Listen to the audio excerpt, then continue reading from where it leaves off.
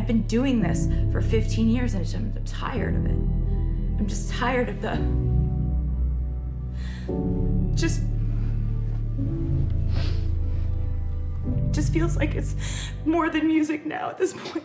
After 6 years of dating, Taylor Swift and Joe Alwyn have called it quits. Multiple news outlets have confirmed this. According to Entertainment Tonight source, the couple split because, quote, the relationship had just run its course. But now we're hearing from a DeuxMoi source that Taylor has already moved on. As the source wrote, quote, I have on good authority she's seeing someone new, older, and a bit more low-key. While this might seem sudden, there is a chance Taylor and Joe have broken up for longer than fans think.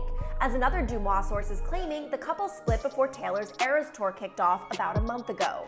This seems to be confirmed by the fact that Joe has not been spotted at any of Taylor's shows on her tour. It also seems like Taylor has been dropping hints or Easter eggs about this breakup while on tour before this news broke.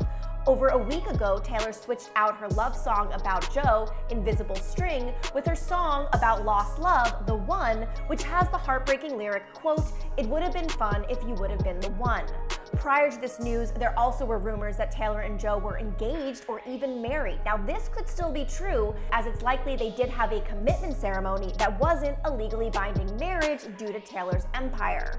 Some fans think Taylor confirmed this rumor that she and Joe were either engaged or married when she appeared to be holding back tears just a few weeks ago while singing Champagne Problems, which has the lyrics, quote, she would have made such a lovely bride, what a shame she's effed in the head. Some fans think this confirms Taylor and Joe were going to get married, but Taylor couldn't go through with it.